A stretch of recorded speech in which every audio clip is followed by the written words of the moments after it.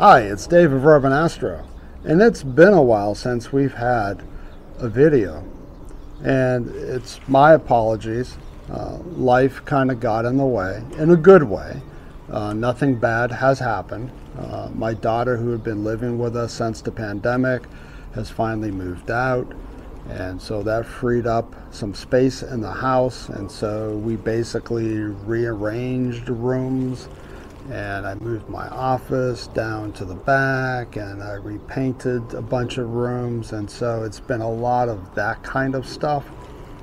I have a lot of stuff, and so moving, in fact, I'm still moving stuff into my new office from my old office. And yeah, and then of course, as you probably know, at least some of you also do YouTube videos, you know that once you're out of your routine of doing videos on a pretty frequent basis, it's really kind of hard sometimes to get back into the swing of things. And so I have found that this past month, it's like I keep telling myself, I need to work on some videos. I need to let people know that I'm still alive. And well, that hasn't happened. And so finally, after about a month of thinking about it and toying with it, here I am, and I am going to start producing videos again. Now, it hasn't been a total lights out for 2 months. For those of you who may not know, I am also a landscape photographer. In fact, I do art shows, and I sell my landscape photography at a number of different art shows in the Arizona area. And so I hadn't had the opportunity to do much landscape photography due to the pandemic, and then I picked up astrophotography, and so I'm trying to find that balance between doing astrophotography and landscape photography. And so the past month and a half, I've actually taken several different landscape photography trips. This past weekend I was in New Mexico, and I went to Bisbee Badlands, which I've been to a number of times. It's a really alien landscape, and caught a beautiful sunset. And so I'll be working on those images.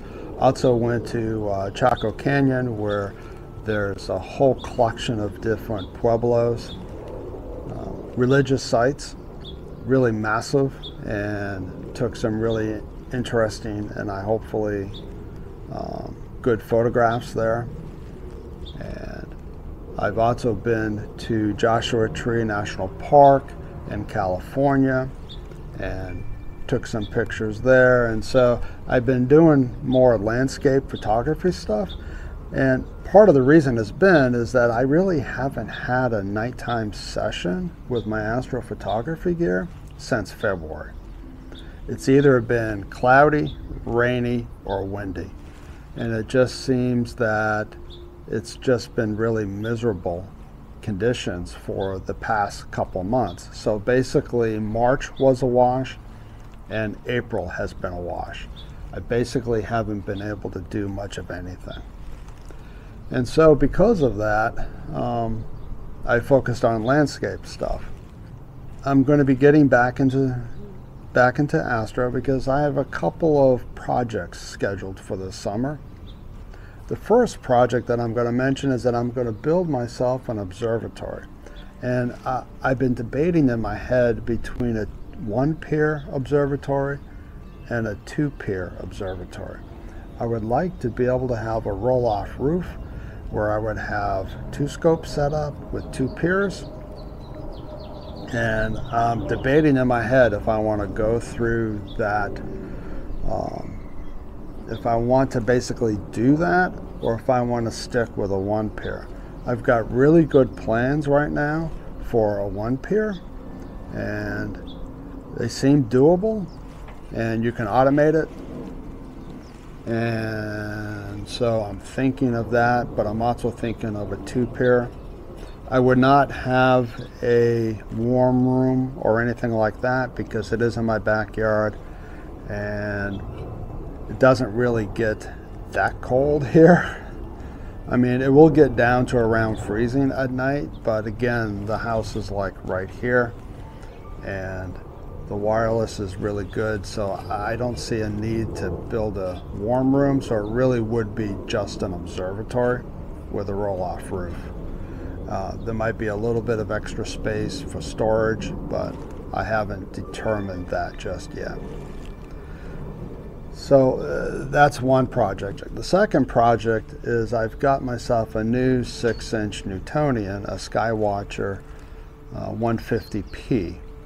I wanted a fast scope in the 600 millimeter range, and it's an f4 600 millimeter native. I do have a coma corrector that will allow me to keep it at 600, because the coma corrector that came with the scope actually steps it down. It's actually a reducer. I think it's a 0.9 or 0.8 reducer. I'd have to go back and take a look. But basically it takes it from 600 millimeter down to 518.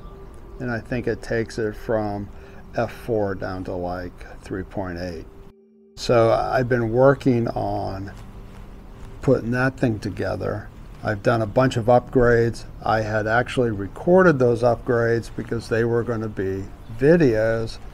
And when I went to go to download all those different videos that I had done, because I had flocked the inside, I had replaced the spider vanes, and I had put on a mirror mask, and yeah, things of that particular nature.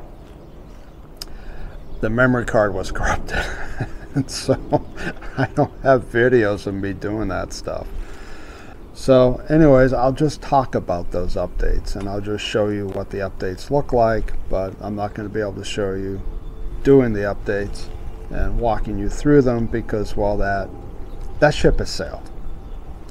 But I'm working on that 6-inch scope because this summer I'm planning on spending more time up north where it's cooler at night. So those are the two big things that I'm going to be working on. And then there's a third big thing I'm going to be working on, and that is I started a series on Nina, and I'm going to finish up that series on Nina. And so now that they've released 3.0, I can go ahead and finish up the series. I had been working on release candidate 2 and 3. I think the series started out with release candidate 1, or it may have been beta 29, or it was somewhere back at that point in time. But again, the look and the feel hasn't changed. The functionality hasn't changed. Going from beta to release candidate just meant that they were just troubleshooting bugs, but the functionality and the look and feel hasn't changed at all. And so I will be continuing that particular series, and we'll continue to put out videos on how to set up Nina. So those are my plans, and so thank you for your patience, and thank you for your support, and stay tuned for more videos. They're coming, and until next time, clear skies and happy guiding.